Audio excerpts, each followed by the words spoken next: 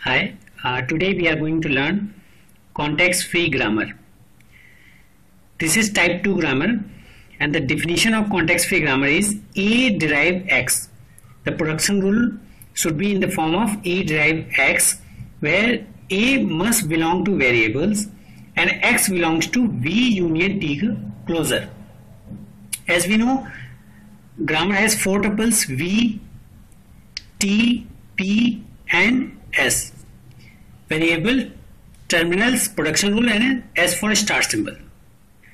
So a grammar in this form where A belongs to variable and X belongs to V union T closure, so this is known as context free grammar. It is free, the left side of a derivation is free from this context. What is in the right side? You can directly replace A by X. Now we are going to see where this grammar is context free grammar or not. Let's check. S derive ASA. How many variables are used in this grammar? Only S. How many terminals are there? A and B and epsilon. And this is the production rule and S is the start symbol. So let's check where left side is a part of variable. Yes, complete left side is part of variable. Right side is a part of V union T closure. So we can see if S union A comma B and epsilon, and we will take the closure of whole, so we can find SAB. SA, ASA, BSB in this format. So right side is V union T closure. So this grammar is context free grammar. Let's check this grammar. Total number of variables are S, A and B. Whatever written in the capital, these are variables, and whatever written in the small, these are terminals, small a, small b and lambda. So we can see that left side is part of variable and right side is variables and terminals closure. We can find the right side from the combination of variables and terminals. Now what is derivation? Production rules are used to derive strings. The generation of language using the specific rule is called derivation. For example, let's this grammar. There are two types of derivation, leftmost derivation and rightmost derivation. In the leftmost derivation, if we use this production rule A, B, so what exactly we have to check? We have to go to right side and the left variable in the leftmost variable derivation, the left variable should be replaced by next values. So here we are going to replace A because this is leftmost variable in this production. A should be replaced by B, capital B and B.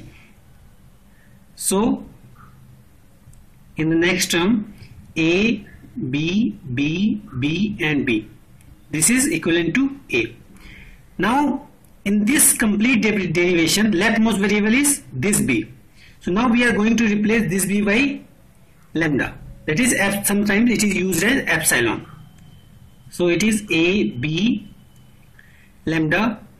So lambda B equal to B. So that directly we can use B because lambda B equal to B. Or epsilon, this epsilon B is equal to B. Now leftmost variable is B. Now we are going to replace this B again lambda. So it is A, B, B. So for this string, it is leftmost derivation. For now we can check the rightmost derivation. If S derive A, B. In the right side, the rightmost variable is B.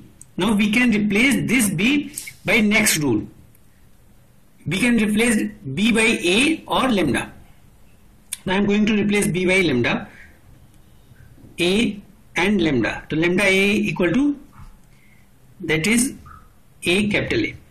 So now in this derivation, rightmost variable is capital A. So A can be replaced by B, B and B. So it is small b, capital B and B in the rightmost derivation. Now in this production, this is only variable, we can directly replace by lambda. So it is A, B, B. So this is two types of derivation, leftmost derivation and rightmost derivation. From these derivation we can see derivation tree. Derivation tree. So if we check this rule, S derives A and B for leftmost derivation. This A, because leftmost variable is A, is replaced by B, B, B. So now it is B, B and B. Again leftmost variable is B, it is replaced by lambda. Now this B is replaced by lambda. This is leftmost derivation. Similarly we can see rightmost derivation. Rightmost derivation tree. S derive A and capital B, and A derives directly lambda. Sorry, A derives B, B, B. So it is B, not lambda, and B, capital B and small b. And this B is this B can be replaced by lambda, but it is rightmost derivation. So in the rightmost variable is